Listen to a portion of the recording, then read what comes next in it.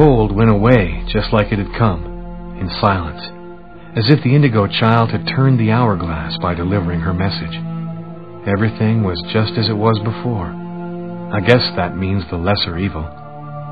The Oracle and the Orange Clan went back to their places of power in the secret government of the world, and the Purple Clan went back to haunting us on the net.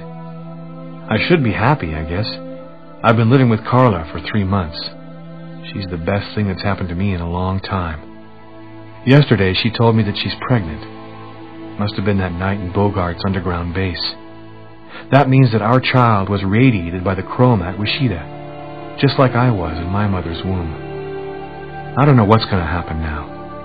I'm the one and only keeper of the greatest secret in the universe. What should I do with all that power? Forget it? Put it in the service of humanity? I've never dreamt about being a god. I just want to live my life like anybody else with my wife and my child. I'm afraid that destiny might have another path in mind for me. What are you thinking about, Luke? Oh, nothing.